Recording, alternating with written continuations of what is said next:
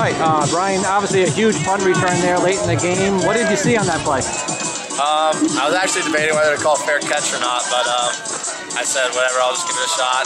As soon as I caught it, I made one guy miss, and the coach always says that I make one guy miss, guys are going to do their job, open up the hole, and there was a hole, big hole, and I just tried to take it to the house, but fortunately I got. How satisfied was it for you to score the touchdown 3 plays Yeah, later? I felt good. I felt like a little rejuvenated after that. I was a little down on myself, but I worked it out.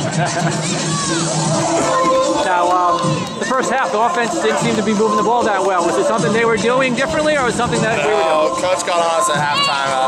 He was saying that we weren't going full speed, and I agree with him. We got to go out and execute every single play like it's our last. He says that every single day.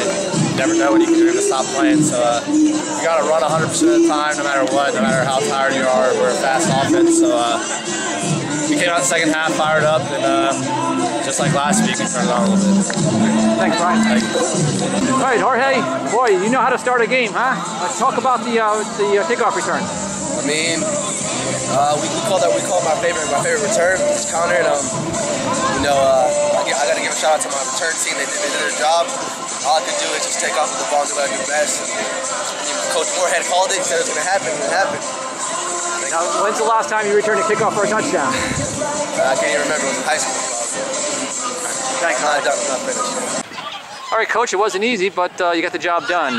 What happened in the first half? The offense just didn't seem to get on track. There's no stop points. I thought we moved the ball okay, but they did a good job. They did some things schematically to keep the ball inside and in front. And we had a difficult time picking up some of the pressures, but we went into halftime, made some adjustments, and we came out. We were able to move the ball in the second half. Now, defensively, obviously, you're going to look at the number of yards they rushed for, but it was 3 big plays. What happened in those 3 big plays? With a team like this, they run a lot of gap schemes. They run a lot of misdirection. You got to have great eye discipline and stay in your gaps. And it was just an episode where they run a split zone and we got out of our gaps. And the kid's a heck of a runner. I mean, he's not the 4th leading rusher in the country for no reason. They do a good job coaching him, and the kid's an excellent player. And I thought outside of those 3 runs and the 1 long pass, I thought the defense did an excellent job. Now, obviously, special teams played a big part today with the kickoff return and the punt return. Yeah. Talk about special teams today. Oh, it's a third of the game. It's huge. And we talk about our weekly goals being score, set up a score, and we did both on the opening kickoff return and then the punt return.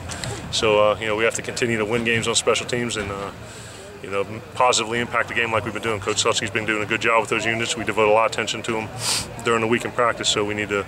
And Michael's been kicking the ball well. So we got to continue down that path. All right, thanks, Coach. All right, bye.